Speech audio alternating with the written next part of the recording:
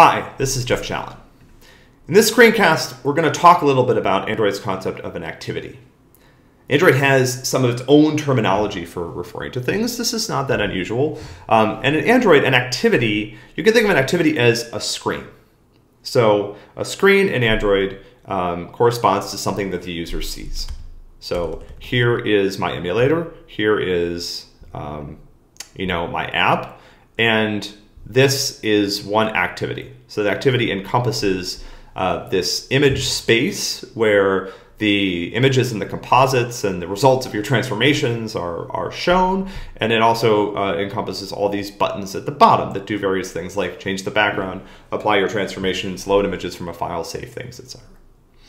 And the activity that we've provided is the code in here is largely responsible for two things. So the first thing is setting up the UI.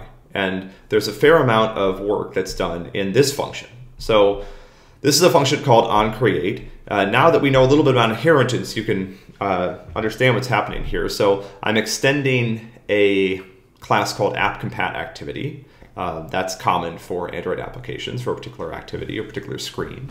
And one of the methods that I can override, that I inherit, is something called onCreate. And onCreate is called when my application, when this activity, this screen is shown. And this allows me to save some state. We're not going to necessarily use that feature in this application. And so the code in here is run when you can think of it as when the screen is shown or when the app starts up. So one of the things it does is it loads a particular layout for the screen that says, okay, here's where the buttons go, here's where other things go. And it does a bunch of initialization here. And one of the big pieces of initialization that consumes a lot of this, and there probably are better ways to do this that would use more complicated Java idioms, but we just decided to do it in a simple way, is setting up what the buttons are going to do, right? So it sets up what the buttons are going to do. And then it includes various pieces of code that either start or receive the result of different types of requests that you might make in the application. And so you'll see functions on the activity. They're called start take photo, start download file, start open file. One of the reasons why these functions say start is that the way that these actually work is the activity does a little bit of work when you push a button, and then it hands off the rest of the task to either a background task, which we'll talk about later, or to another activity on Android. So there are cases where, for example, on Android, I can use my app to launch the camera application. So what's actually happened here is that the camera application is now running, and I'm interacting with it, and this is just the standard Android camera application.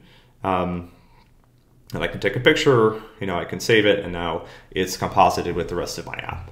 And so what happened here is that there were two steps. So the first thing is the activity ran this function called start taking photo, and if I turned on the logging, you could see if I put some log messages. These are just warnings because this indicates that something went wrong. But essentially what I do here is I tell Android, hey, I want you to start the camera, and when you're done, here's where I want you to put the file if the user takes a picture.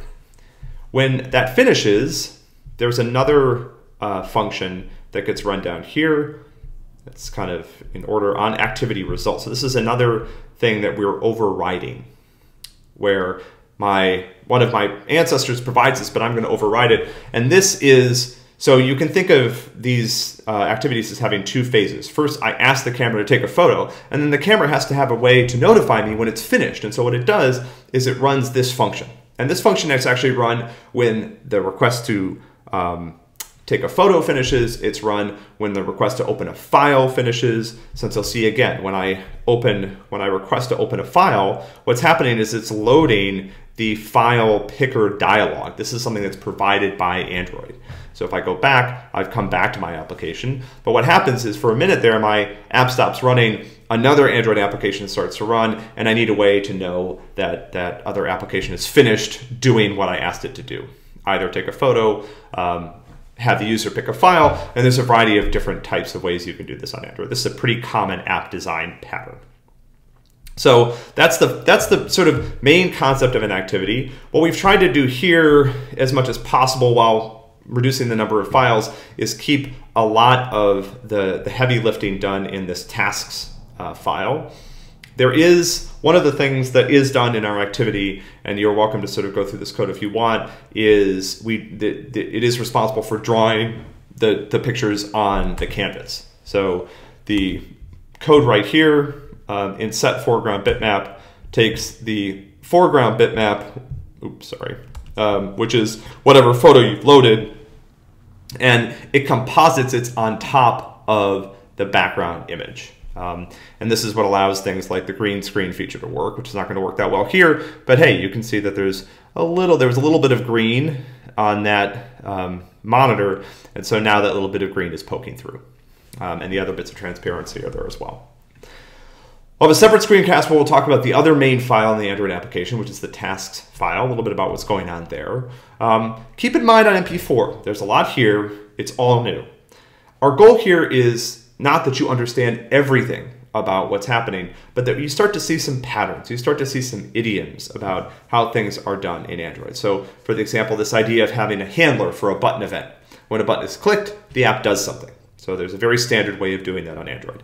The idea of being able to ask another part of the system to do something for me, take a photo, open a file.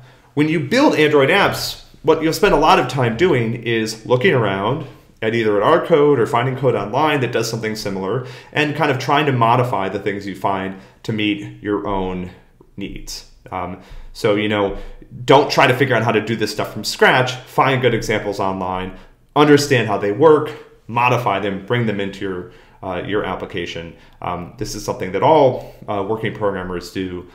You know, nobody really tries to approach these things from scratch. Instead, they find things that are similar to what they want to do, figure out how to modify them so they work, and incorporate those new components into their own application.